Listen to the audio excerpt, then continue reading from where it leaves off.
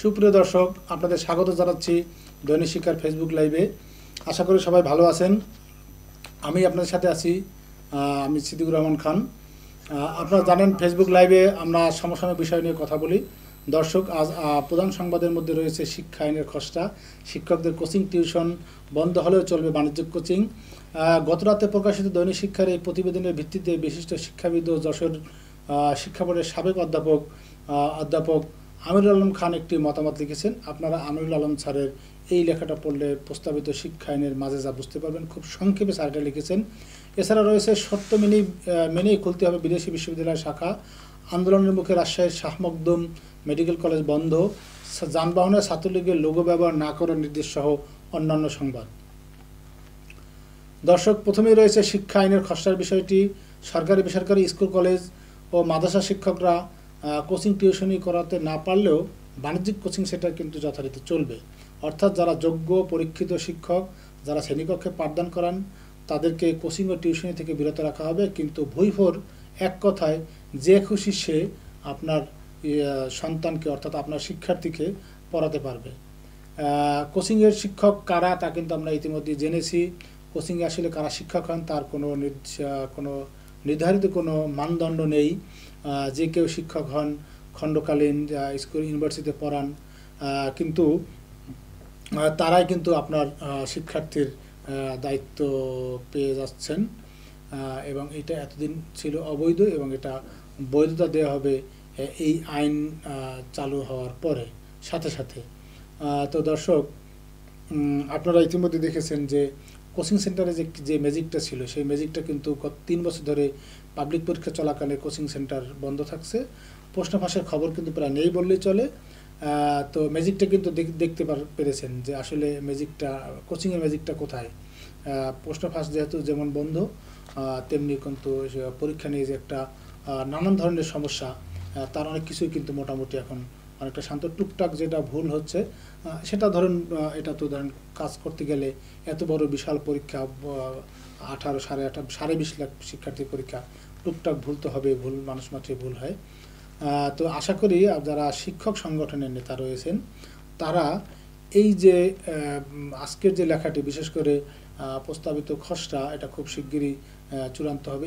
এর উপরে আমিরুল আলম খান স্যার যে লেখাটি লিখেছেন এই বিষয়ে অন্যান্য যারা শিক্ষক নেতা আছেন, ছাত্র অবসরপ্রাপ্ত, তো উনি সরকারি কলেজের শিক্ষক ছিলেন, যশোর শিক্ষা বোর্ডের চেয়ারম্যান ছিলেন।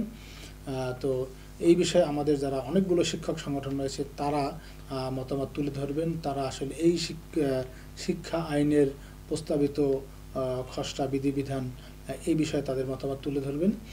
এখন কথা না বললে কিন্তু পরে বলে লাভ নেই। আমরা দেখছি, লক্ষ্য করেছি অনেক শিক্ষক সংগঠনের নেতারা অথবা সদস্যরা তারা কিন্তু ফেসবুকে লিখে থাকেন, কিন্তু বাস্তবে যেখানে কথা বলা দরকার, যেখানে একটা নিবন্ধ লেখা দরকার, যেখানে টকশোতে কথা বলা দরকার, সেগুলো কিন্তু তারা সময় মতো বলেন না, বা বললেও টু দি পয়েন্টে বলেন না, অথবা ভুল বলেন। দর্শক, শিক্ষা আইনের খসড়া কিন্তু প্রায় চূড়ান্ত করা হয়েছে, শেষ সময়ের ভাষামাতা চলছে। শিগগিরই এটি অনুমোদনের জন্য মন্ত্রিসভায় পাঠানো হবে। এই যে নতুন সপ্তাহ আসছে, এই সপ্তাহে আপনারা এই শিক্ষা আইনের খসড়ায় কী কী রয়েছে সে বিষয়ে অনেক নতুন নতুন তথ্য, নতুন নতুন খবর দেখতে পাবেন। প্রস্তাবিত, আপনারা ইতিমধ্যে দেখেছেন, প্রস্তাবিত শিক্ষা আইনের খসড়া নোট গাইডের যে সংজ্ঞা নির্ধারণ করা হয়েছে, সেই বিষয়টা আপনারা দৈনিক শিক্ষায় রিপোর্ট দেখেছেন। গত রাতে রিপোর্ট ছিল আমাদের, যেটা আজ সন্ধ্যা পর্যন্ত আপনাদের সবার সামনে রিপোর্টটা ছিল। এখন একটু যেহেতু সময়ের ব্যবধান একটু পিছনে পড়ে গেছে সেই রিপোর্টটি, কিন্তু খুবই ইম্পর্টেন্ট জায়গায়, অর্থাৎ লিড 1 যেটাকে আমরা বলি, সেখানে রাখা হয়েছে আমিরুল আলম খান স্যারের লেখাটি। খুব সংক্ষেপে কিন্তু স্যার চমৎকার করে লিখেছেন শিক্ষকদের পক্ষে, শিক্ষা প্রতিষ্ঠানের পক্ষে।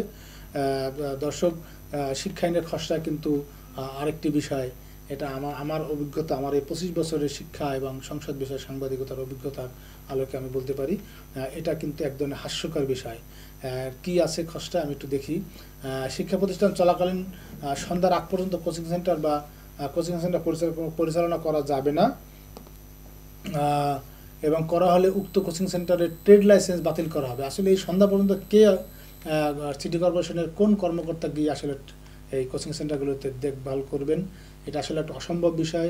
একটা অলিতে গলিতে শত শত কোচিং সেন্টার, এটার কতজন কর্মকর্তা কতজন যাবেন, এই যে ধরুন সরকার সুস্পষ্টভাবে শিক্ষা মন্ত্রণালয় থেকে ঘোষণা দিল যে এসএসসি পরীক্ষা ৩রা ফেব্রুয়ারি থেকে শুরু এবং ২৭-২৯ ফেব্রুয়ারি পর্যন্ত সব কোচিং সেন্টার বন্ধ থাকবে। তা সত্ত্বেও কিন্তু কিছু কোচিং সেন্টার দুঃখিত কিছু কোচিং সেন্টার কিন্তু চলছে, তারা কিন্তু ভর্তি করছেন, তারা কিন্তু ছাত্র ভর্তি করছেন। তো নানা টুকটাক ভর্তি এবং একটু চুপচাপ তারা কিন্তু ক্লাসও করাচ্ছেন। এটাই সরকার নিয়ন্ত্রণ করতে হিমশিম খাচ্ছে। এরপর যদি এই কোচিং সেন্টার এভাবে বলা হয় যে দিনের বেলা স্কুল চলাকালীন এটা দেখভাল করবেন, সেটা আমার সন্দেহ। এছাড়া রয়েছে কোচিং সেন্টার কোনো শিক্ষক তার নিজ শিক্ষা প্রতিষ্ঠানে কোনো শিক্ষার্থীকে পাঠদান করতে পারবেন না, করলে তো অসদাচরণ হিসেবে শাস্তিযোগ্য হবে। এছাড়া থাকছে দর্শক, আপনারা আজকের রিপোর্টে, আমার দৈনিক শিক্ষা রিপোর্টে দেখতে পেয়েছেন আন্দোলনের মুখে শাহ মখদুম মেডিকেল কলেজ অনির্দিষ্টকালের জন্য বন্ধ হয়ে যাওয়ার খবর। জানা গেছে বিএমডিসির অনুমোদন ছাড়াই গত 7 বছর ধরে অবৈধভাবে শিক্ষার্থী ভর্তি করিয়েছে এই প্রতিষ্ঠানটি। বিষয়টি এতদিন ধামাচাপা দিয়ে রাখলেও সম্প্রতি শিক্ষার্থীরা তা জানতে পারেন। তারা দ্রুত বিএমডিসির অনুমোদন সহ বেশ কয়েকটি দাবিতে আন্দোলন শুরু করে।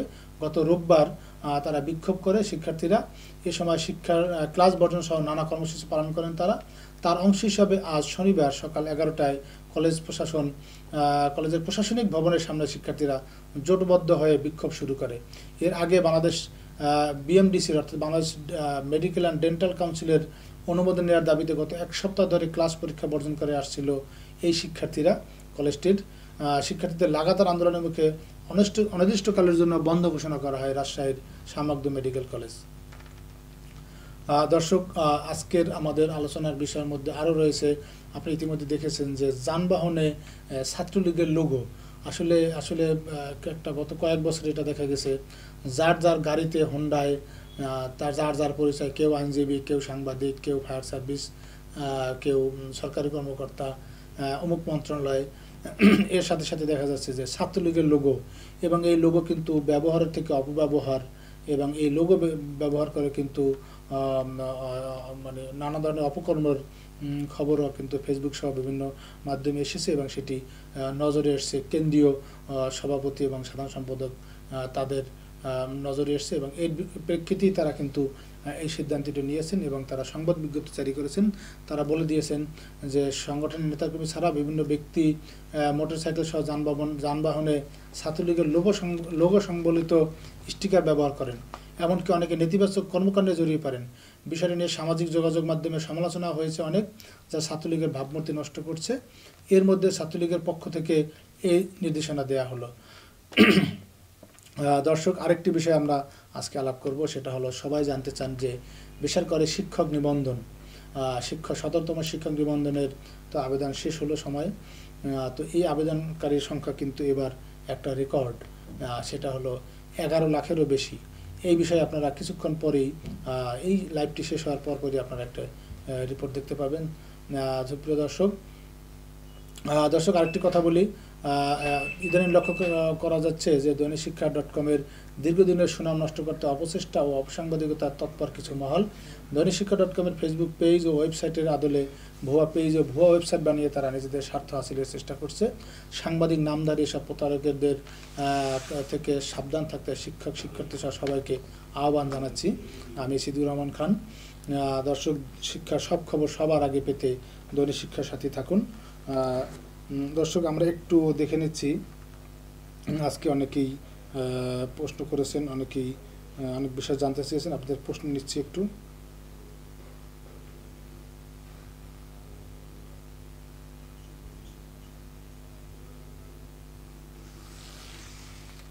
আজকে কিন্তু আমাদের দৈনিক শিক্ষার যিনি নিজস্ব সংবাদ বিশ্লেষক এবং অধ্যক্ষ মোজাম্মেল আলী স্যার কিন্তু চমৎকার একটি বিষয়ের তুলে ধরেছেন, সেটা হলো শিক্ষকরা আসলে 20, 25, 30 বছর শিক্ষকতা করার পর যে বিদায় সংবর্ধনাটা হয়, আমরা যে বিদায় সংবর্ধনা দিয়ে থাকি প্রতিষ্ঠানে, সেইখানে আসলে কারা প্রধান অতিথি থাকেন। স্যার একটি চমৎকার বিষয়ে, খুবই একটি গুরুত্বপূর্ণ বিষয় কিন্তু স্যার তুলে ধরেছেন, যে স্যার খুব মনোকষ্ট নিয়ে যেটা লিখেছেন সেটা হলো সিলেটের একটি প্রতিষ্ঠানে, সেখানে প্রধান অতিথি ছিলেন একজন পুলিশ অফিসার, তিনি অনুপস্থিত ছিলেন।